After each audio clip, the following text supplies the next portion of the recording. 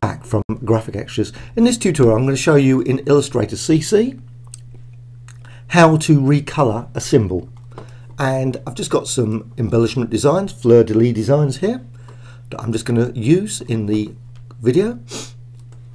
Just drag one of the designs over and there's the design, and now to recolor it you just can double click on it, comes up with a little dialogue, and I can just set the colour,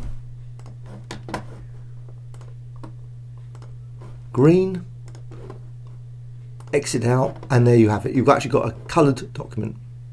Now you can also do via another way, and I'm just going to go via the appearance palette, window appearance, and now you can go over here, add a new fill, and there you have it. You've got a new colour for the shape or symbol. Okay, there are other ways as well, but they're the basic two you can use.